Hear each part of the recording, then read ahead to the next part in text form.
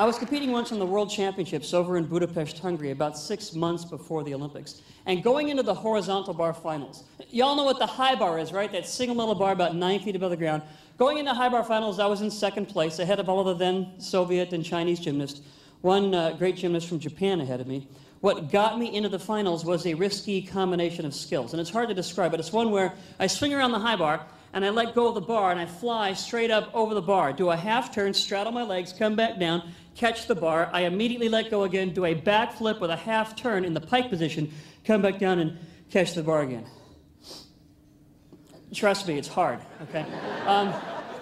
I made it in the preliminary round of competition, got a great score. In the warm-up session before the final round, where I'm supposed to go for the gold medal on high bar, all of a sudden I can't do this combination of skills successfully, start to worry, start to panic. Looked at my coach and I said, hey, you gotta help me. I got 15 minutes till the competition starts. I can't do this skill right. What is wrong here? It's my only big trick. I gotta do this. Let me take a look at it, Peter. Oh, just pike more in your swing. Arch more through the bottom next time. Try that instead. Let go of the bar a little bit later. All these wonderful, valid coaching tips. Until I got the ultimate coaching, teaching, and leadership wisdom. We've all heard it before. Just do it right. And for a moment, I thought, forget it. I'm not going to do it at all. I'm going to leave it out. So what? I won't get the wrist points. Who cares? I can still score a 9.8 with everything else. That's a great score. That should be enough to put me on the victory stand, which was the goal in the first place. But I knew it wasn't enough to put me on top of the victory stand. See, if I left that skill out, if I scored even as high as a 9.8, I knew under those circumstances that might be enough for the bronze medal.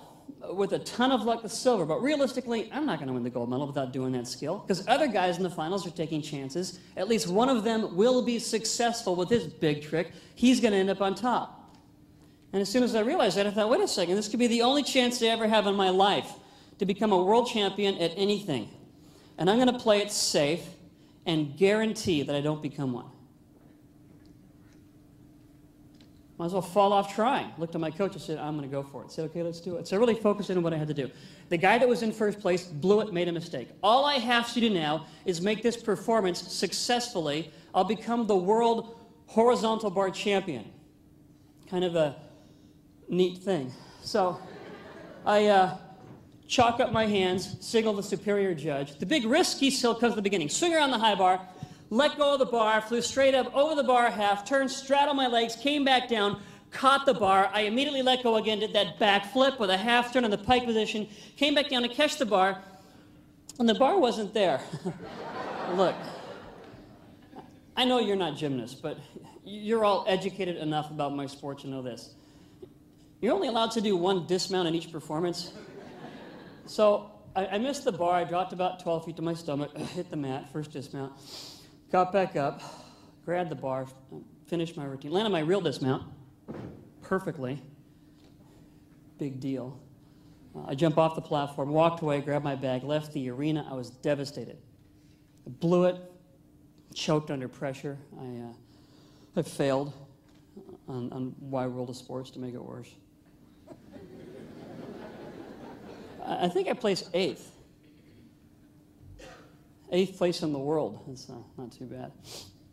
There were only 8 people in the competition. So I'm walking back from the arena to the hotel. I'm all alone because nobody wanted to talk to me. And about halfway there, I stopped, and I promised myself something that basically went from here right down to here. Nobody heard this but me. It wasn't this great dramatic moment. But I meant it when I said it to myself. I just said, never again. I will never make that mistake again. I got to stop taking that skill for granted, because I train that skill like everything else I do in my sport. So for the next 6 or 7 months leading up to the games, almost every day, I go back to that horizontal bar, work a little bit extra on that risky release move that I tried to describe to you. And fortunately for me, that event, the high bar, with those skills in the routine, was one of the events in which I ended up scoring a perfect 10 at the Olympic Games.